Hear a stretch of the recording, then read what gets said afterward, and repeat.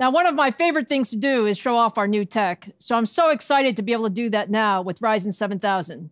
Let's start first with gaming.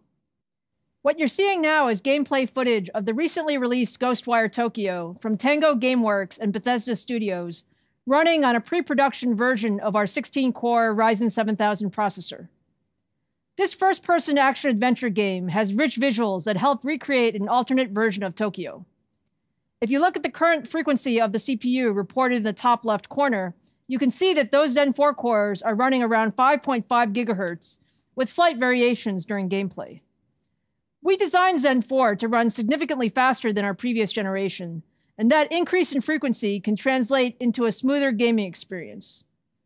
And while this is just one example, we're really excited for gamers to get their hands on our Ryzen 7000 series. But we know our fans use Ryzen for more than just gaming.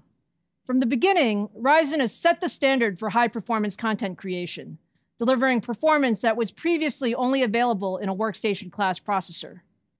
Ryzen 7000 will extend that even further.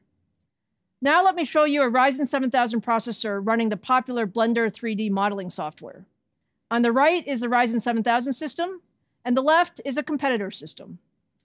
Both CPUs are 16 cores and rendering a custom image of our next-gen Ryzen desktop CPU, with Blender maxing out the core and thread count of those processors to complete the render as quickly as possible.